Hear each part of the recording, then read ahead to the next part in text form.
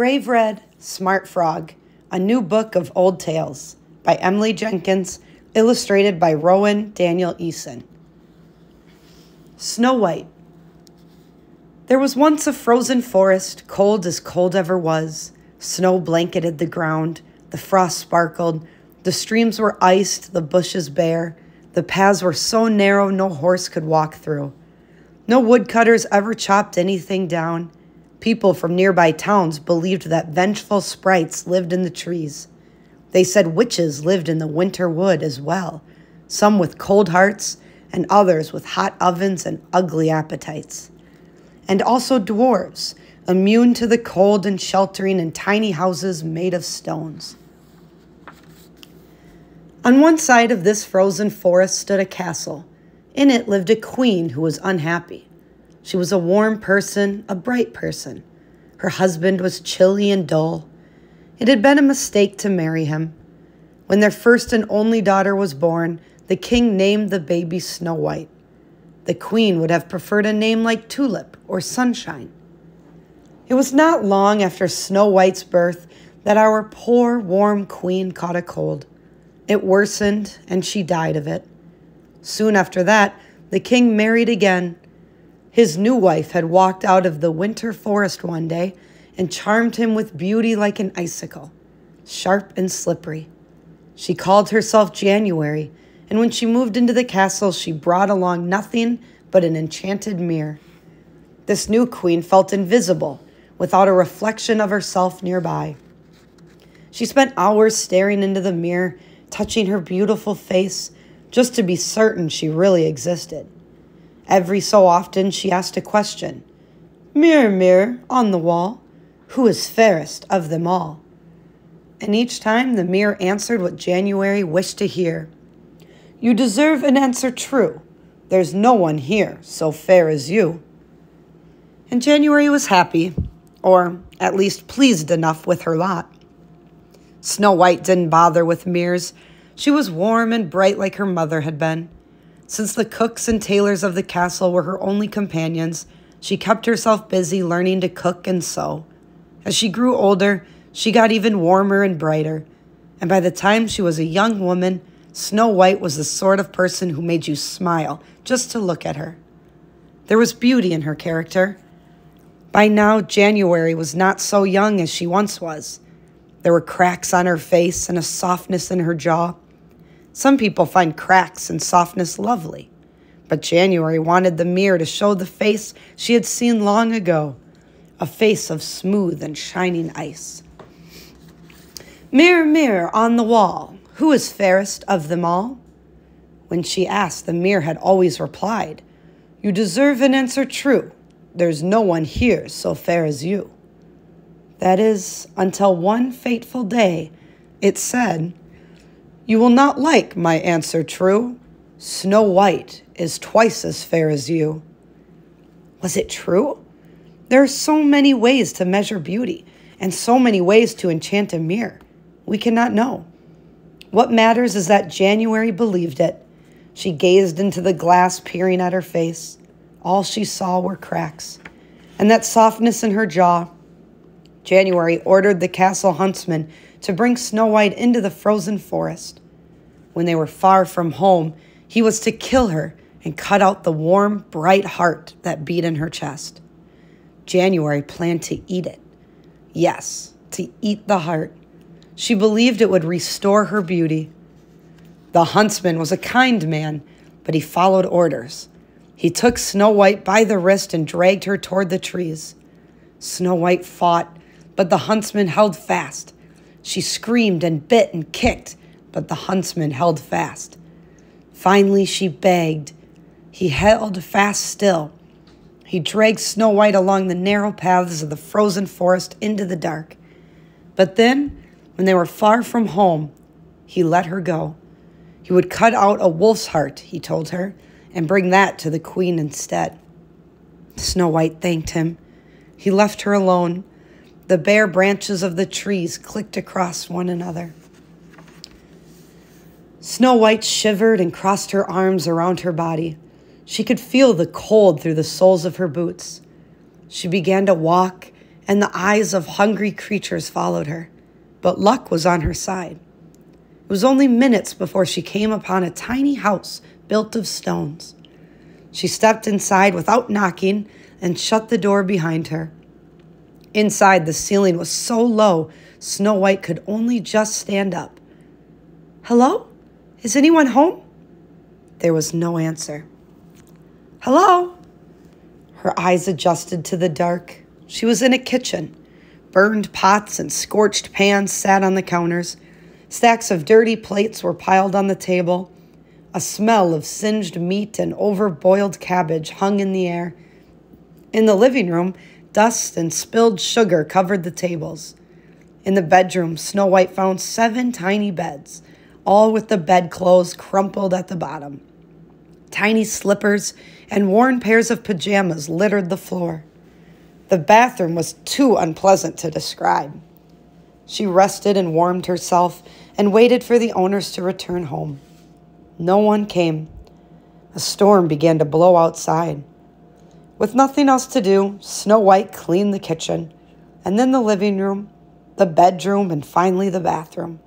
She mended the holes in the pajamas with a bolt of cloth she found in a closet. She roasted a joint of meat and cooked up a cabbage, one without burning and the other without overboiling. She was just pulling the meat from the oven when 7 dwarves rushed inside. The snow stormed in behind them until they shut the door. They were all men, very small and squat, only so high as Snow White's knees. They wore no coats, no hats, no winter gear at all. "Who's the tall one? What's she doing here? Is she a witch?" "She won't tell you if she is." "Why is it clean?" "She cleaned it, Noodle." "Why would she clean it?" "Humans like clean. Witches like clean too." "What smells good?" "The witch cooked." "She's not a witch." "She cooked our meat." "She cooked our cabbage." "Witches cook. Don't eat their food." "She's not a witch." "How can you tell?" "I feel it in the bones."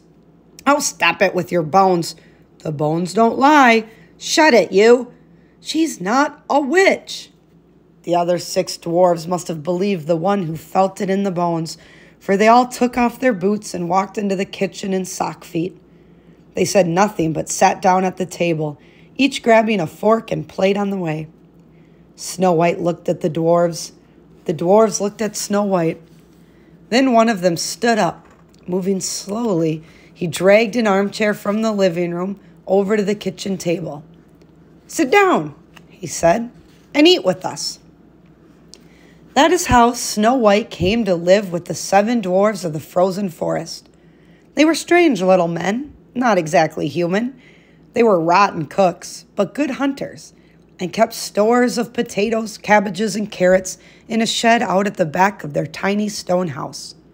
They didn't mind the cold, couldn't read, argued constantly, and spent their days mining coal from deep below a mountain some miles away. Snow White didn't tell them where she'd come from.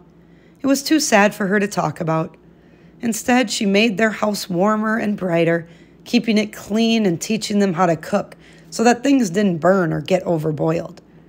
The 8 of them lived like that together for some weeks. Snow White learned their names and darned their socks.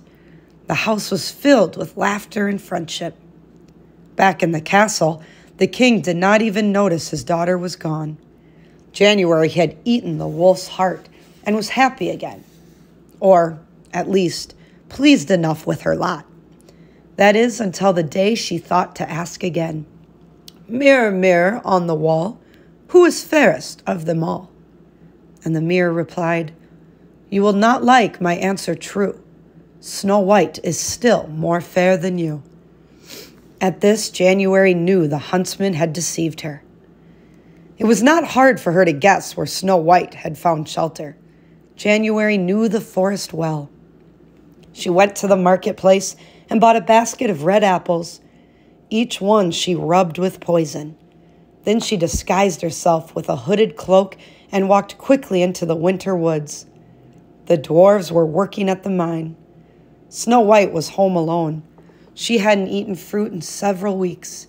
She hadn't left the stone house. So cold was the forest. When the apple seller knocked on the door of the stone house, Snow White wrapped herself in a blanket and answered the door. "Sweet apples, fresh apples," croaked January. "I am sorry, I have no money," Snow White told the hooded figure. "You could make a pie," said the seller, holding up a shiny red apple. Snow White would love a pie. The house would fill with the smell of warm fruit and sugar. "I can't," she answered. "I have nothing to give." "Take one for yourself, then," said the seller. "To eat, a gift." "Thank you." Snow White took the apple and bit into it gladly. "Won't you come inside to warm yourself?" "Oh, I'm not cold," the apple seller said, and Snow White paused. Not cold? How could that be? Any true human would be freezing. She thought no more, asked no questions. The poison had begun to work. Snow White collapsed, lifeless in the doorway. January threw off her cloak and pulled a knife. She would have the heart. She would. She would eat it and regain her beauty. Knife drawn, she bent over Snow White, but was stopped by the sound of the 7 dwarves, shouting and running at her, waving picks and mining lamps. "Witch!" they yelled. "Witch for sure! I feel it in my bones!" The dwarves chased January through the forest, swinging their axes and hurling stones. She ran and ran, but not fast enough. It was a bloody, bloody day. At the end of it, January was dead.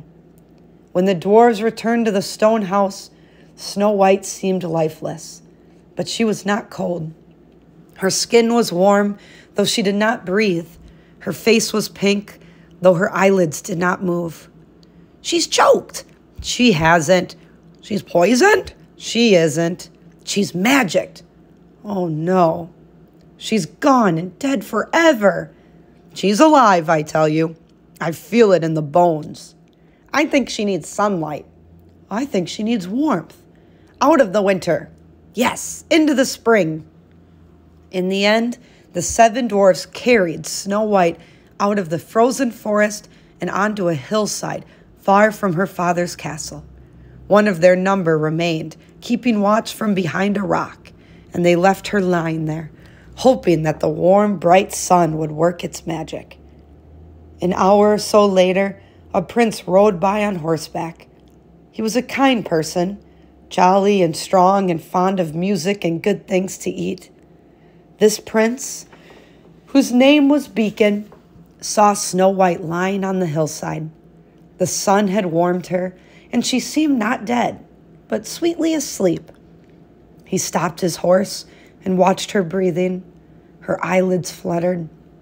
Prince Beacon liked Snow White's face for its courage and kindness, and he was also a curious fellow who liked most pretty girls and all new adventures. And so he woke her up. Now, some kisses break enchantments, and other kisses begin them. Beacon's kiss was the second kind, not the first. Snow White woke to bright sunshine and a friendly face. A new life was what she needed.